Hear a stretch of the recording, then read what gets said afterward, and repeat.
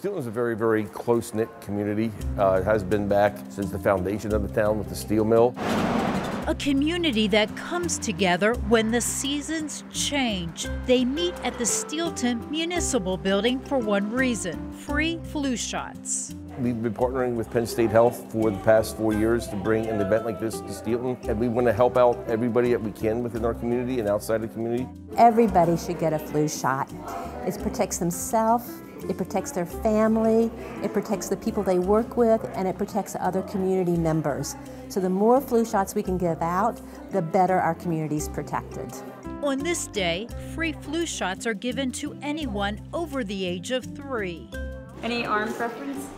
Wait, that one. This one? Okay. 12-year-old Ashley Jillick says she has never had the flu before because she gets a flu shot every year. It's a good choice for me to get a flu shot because I'm more worried about getting sick during the flu season, and it's also very healthy for me. After the shot, there's a surprise. We have these awesome capes. They say, "Everyday Hero." It's just, I think for kids, like when they come and get a flu shot, it's important to have a positive reinforcement of like a reward, and just like the message I think is really, really cute. Also, we have a fabulous staff here. We have nurses, we have doctors, we have students, and to see us working together as a team to get these flu shots to people in need and high-risk populations is fabulous. Hi, Jenny. Nice to meet you. This is Jenny Kane's first experience giving flu shots. I think it's important as a medical student to get a wide range of skill sets and experiences. It gets me doing things out in the community that as a doctor I might not ever get the chance to do. And for the recipients, they get to do something they may never do: dabble in the arts.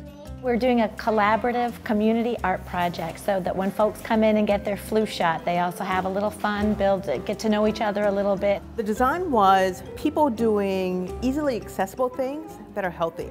So they're walking, biking, doing things together, just running, jogging, walking their dog, and then having access to healthy foods and vegetables, kind of a combination of those two things. So it will be completed today by the end of the flu shot sessions, and we're going to have it installed right here in the municipal building so that when folks walk in, they look up and see it and they remember that was an awesome day when I had my flu shot.